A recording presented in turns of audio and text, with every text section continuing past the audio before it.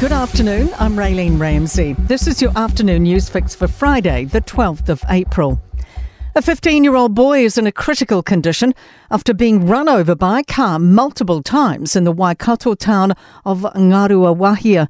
He was struck while walking on Old Taupari Road on Wednesday night. Police believe the driver of the car purposely targeted the victim. They've seized a black Toyota Auris and would like anyone who saw the car or has any information to come forward.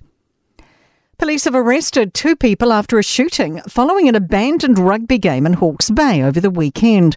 Shots were fired at a van carrying rugby players from the match in Hastings. Jacob Jones has more. The 2 suspects face charges of reckless driving and unlawful assembly. They appeared in the Hastings District Court yesterday and will reappear in the coming weeks.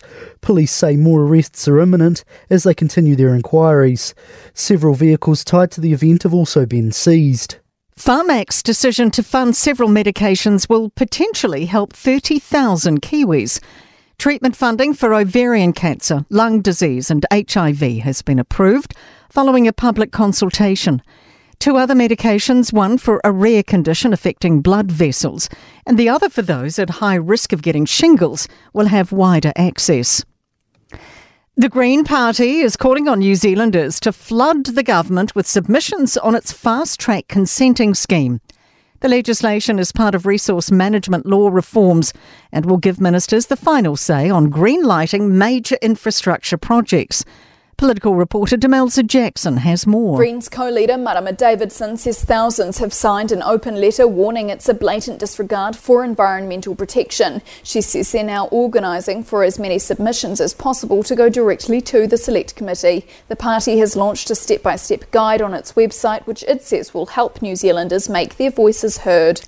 Community support is now the focus for the South Island's West Coast emergency management as the wet weather system moves north. A severe thunderstorm watch is in place for parts of the central North Island and East Coast until 9 tonight. Westland District Mayor Helen Lash says everything's under control. Not out of this by any shot yet, just as far as tidying up. We know there's a bit more rain to come, but we've got this. But my thoughts do go out to other places around the country that they're still trying to address what's coming their way. And trains have stopped near the Rangitata because of bridge damage. The Prime Minister won't be drawn on questions around new evidence relating to puberty-blocking medication.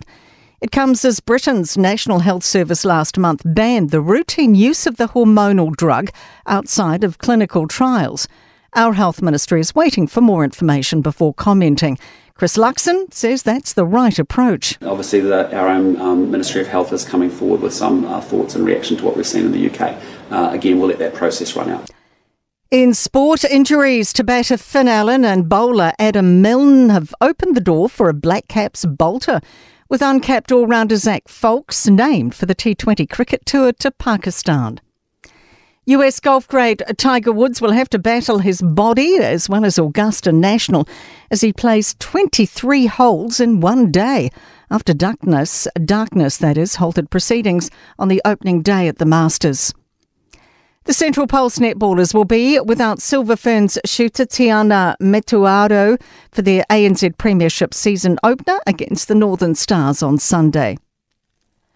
I'm Raylene Ramsey. That is your latest news fix. We'll be back with the next update tomorrow morning from the Newstalk ZB newsroom.